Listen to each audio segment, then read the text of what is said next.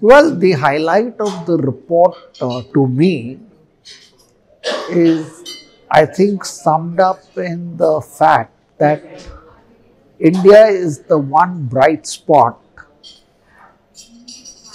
in today's gloomy world, and so is our Indian ADEX in a global ADEX. Despite everything that we have been through, for example, last year we started with COVID wave 3, then the war happened, because of which so many things happened, inflation happened, many of the Western economies were down. Indian ADEX grew by 21%.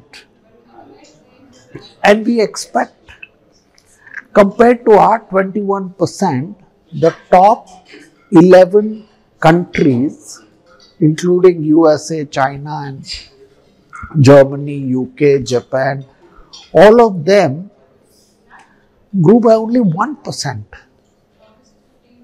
Even our forecast for next year shows that ADEX will grow at a good 16%, whereas the global forecast for ADEX is only 3%. So, I think there is no denying that India is today in a hot spot, and I think most of the global consultancies are also saying this.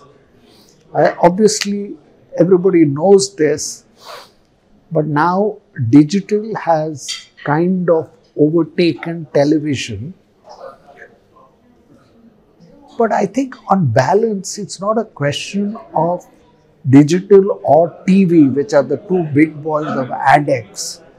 It should be television and digital. And when should you add digital to your brand building plans, and under what circumstances? I think also we had a very interesting and lively discussion on IPL, again TV or digital, and I think both the speakers gave us some fantastic points. So on the whole, I think we had a very interesting afternoon and evening, and I hope everybody who took the trouble to come here in large numbers found it to be an enlightening afternoon and evening.